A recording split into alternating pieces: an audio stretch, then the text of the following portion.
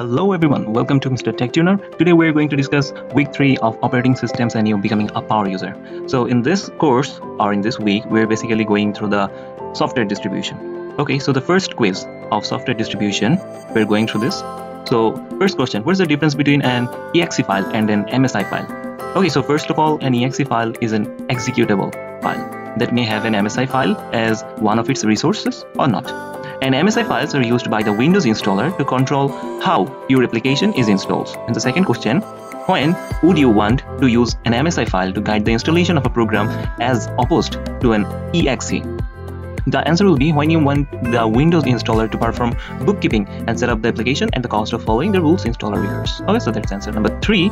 If you are performing an installation from the commands like Windows line, command line in Windows, what's the best method of checking out the options that the installation package provides? Try to use question mark backslash question mark backslash h or slash help flags when running the package to see if they provide any helpful output or not.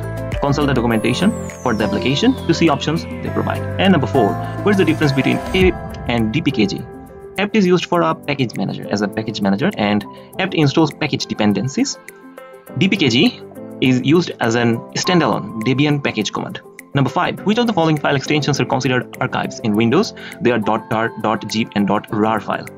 Where's the PowerShell commandlet you can use to extract and compress archives right from the command line? Compress archive.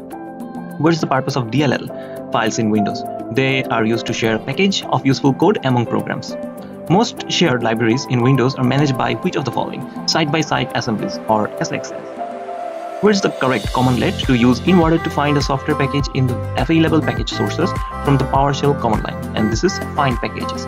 So that's all about software distribution. We are going to our next quiz, which is basically about package manager. Okay, so let's see what package managers about.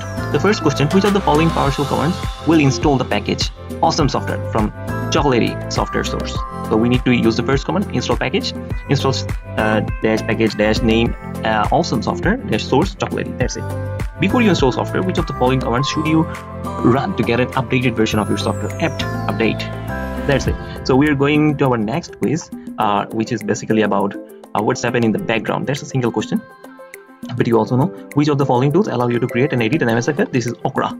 Okay, so Orca, not Okra, sorry, Orca file. And so now we need to go about, we already talked about software distribution, package managers, what's happening background. Now we have device software management. Okay, so basically in device software management, the first question, which of the following is the piece of information that the Windows will use to search for the right driver? This is hardware writing. In Linux, in the dev directory, which start with SD can be associated with what type of device? These are hard drives, USB drives, memory sticks. Okay, so which of the following correctly describes a security patch? It's a piece of software that's meant to fix up a security hole. So finally, we have done all our quizzes. Now we are going to our graded assignment. So for this assignment, we need to create, update, and remove software in Windows. So as usual, you need to open the tool of Qwiklab. Now you start the Qwiklab, and then you will find IP address. So now you know what we should do. We should search for our remote desktop connection. Open it. Okay, so copy the IP address, paste it, and copy the student name, paste it, copy the password, and also paste it. Now, okay, and yes. So our remote desktop connection is loading. We are accessing the virtual machine. Now we need to install and uninstall software using GUI. Okay, so you can see there's some steps. Atom, we need to go through 5 steps. So okay, we are going through install and uninstall software using the GUI. Okay, so first of all, we need to copy the link because we will download the Atom file from this, and we need to open the download folder. Okay, so now we are going to our remote desktop. Everything is loaded. Cross, open the Chrome. And now, just in the search box, paste the address, enter. So it will take some time in loading. So all we need to do is just download this file and install it. Okay, so then we need to check our progress. Okay, so it's already loaded, I think. So basically the broadband connection is not up to the mark. That's why it's just a kind of buffering. Okay, so now press the download button here. Okay, so whenever you download, the file will be automatically downloaded and then just press show all. Okay, so it will also take some time. Show in folder. Okay, so double click. Yes, run. That's an app from GitHub, so whatever, it will install within a few minutes. So minimize and also minimize. So we can go to our next. We need to extract some file using 7-zip. Okay, so for this we need to go to this directory, user, then Qwiklab, then downloads. Okay, so we can see that's already is being installed. Okay, so we need to wait some moment for this. Okay, so we'll not waste our time. In the meantime, we can go to user, Qwiklab, and then documents. So far, I think, right? Yeah. Downloads. Downloads. Now, what we need to do? This folder contains a file called tar. Okay, so you don't have the permission to extract this file, so click and drag it to desktop. Okay, so what you need to do is just select it and then move it here. Continue. Okay, so I think it's done. Okay, so our app is also ready, but we don't need anything, just proceed.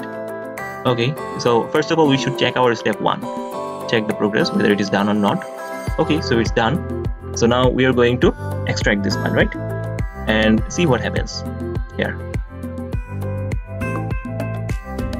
Right click, 7-zip, extract here. And yes, the files are extracted. Okay, so I think we have already done it. So check our second progress. That's also done. Now we need archiving files. Okay, so for archiving, what we need to do again, okay, so I'm showing you what you need to do. Just go to the same folder, Qwiklabs. See that there's documents, right? And there's 3 files, Art, Mercury, and Venus. Okay, so what you need to do, you can do this by using your Windows PowerShell, right? So just go there, PowerShell, run as administrator. Yes, so you can do this by PowerShell. Okay, so just right click here, enter, and then again the second command of the Mercury, enter. Yes, done. It's compressed. So now check your progress, either it is compressed or not. Yes, done. You see, that's so easy, right? Now we need to check some CLI, right? Again, right click, enter. Okay, so we need to install the file name Chocolatey.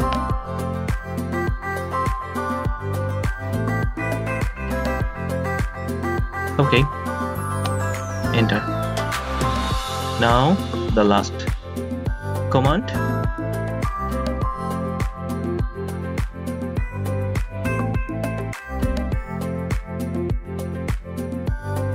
And yes, obviously, yes, press Y, enter. Okay, so that's done. Now, what we need to do is using Chocolatey for installing the VLC player. Okay, just copy it, right click, enter. And yes or no, what the answer will be? So that will be A, yes to all.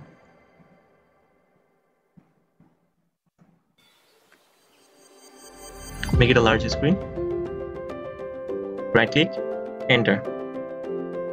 Okay, so that's really easy, just copy here, and now everything is done. Check your progress. Yes, done. Now we need to do what? Just install the GIMP. Okay, so okay, you can see this. Okay, installing the following packages. Yes, the process is ongoing, and the final command. Okay, so you see the GIMP already installed. So get the package. Yes, that's done. Finally, we have done all our assignments of Qwiklab. So now it's conclusion time for ending the lab. Yes, we will end the lab, and obviously tool, right? Submit. And after that, close the tab, went there, and just press next. Okay, so we have now another assignment of Linux.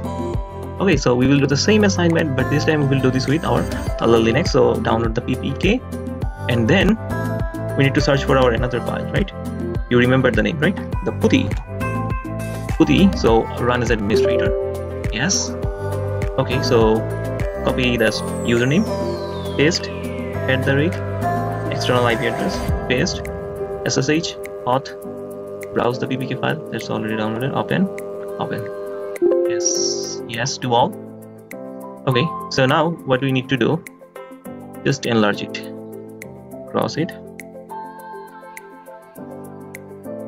Okay, so first of all, installing Atom. Copy the code for installing the Atom, so it will take us to the database, and from this we will need the second command. It will take some time for unpacking the Atom. Okay, so wait for this time, and done. Now we need to install this. Okay, so the package is installed, and Y for continuing. Now we need to verify the package. The progress is going on 14%. Okay, wait some moment for loading.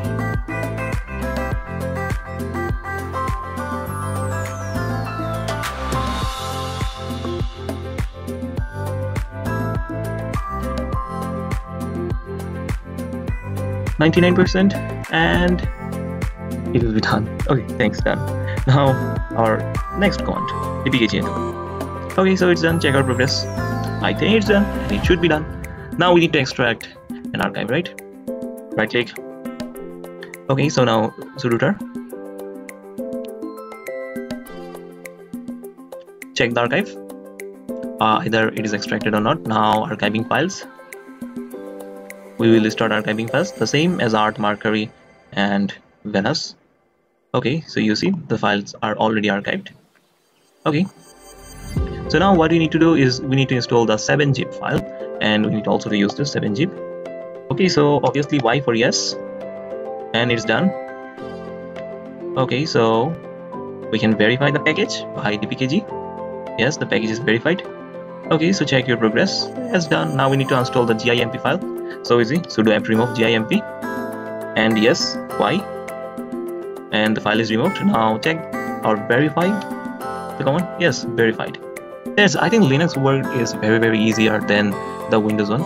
So then you can end your lab, and okay, so after ending the lab, you will submit a 5-star review, and then you will see the 100% score there. And that's all. Thank you for staying with us, and hope you will press the like button and subscribe for the latest update. Until then, thank you.